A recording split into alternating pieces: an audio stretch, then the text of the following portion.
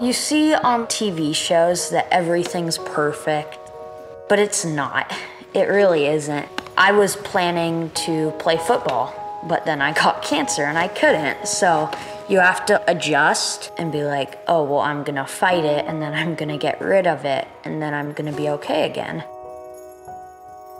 2 years ago, Brayden just kept complaining of having headaches. So it was, well, here's some ibuprofen and get some fresh air. And he'd go out and he'd come right back in and he's just like, I just don't have the energy. I've had headaches before. This one, it just wouldn't go away. I was like, well, let's go in. And the doctor that has seen him since the day he was born, she, let's do some blood work. And then she wouldn't let us leave the clinic.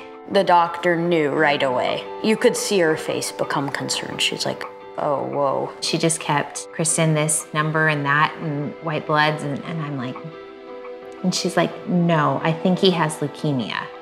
And it was just sucker punch. And they told us it was acute lymphoblastic leukemia, and they went through the explanation of exactly what ALL was and, just kind of began the process. The treatment is for 3.5 years. At the beginning, it's really hard. It's just pump, pump, pump. The second phase of it is really, really difficult with some hospitalization.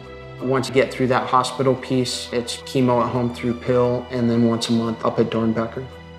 There were times where the pain was unbearable for him. To watch your child have to do that and not to be able to take that away, that's the hardest part for me.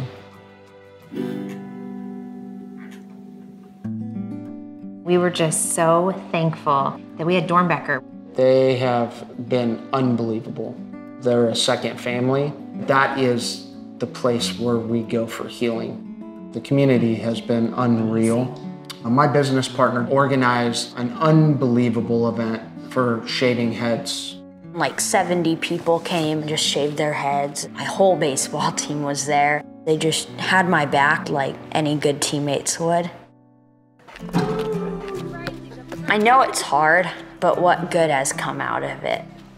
I've brought a ton of people together supporting one cause.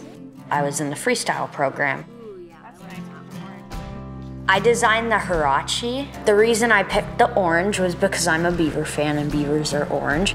When I first got diagnosed, people started Brayden Strong to support me.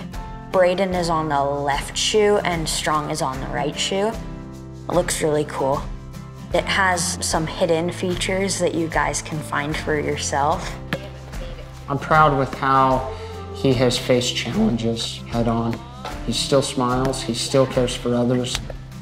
We could not have faced this challenge without Doernbecher.